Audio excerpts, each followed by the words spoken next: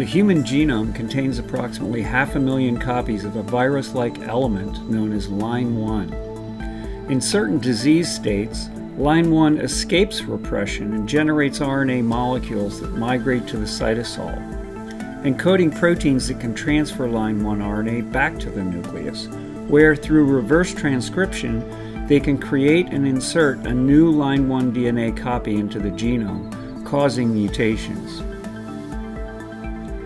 Reverse transcription can also happen in the cytoplasm, where it creates RNA-DNA hybrids, aberrant products, which can trigger inflammation.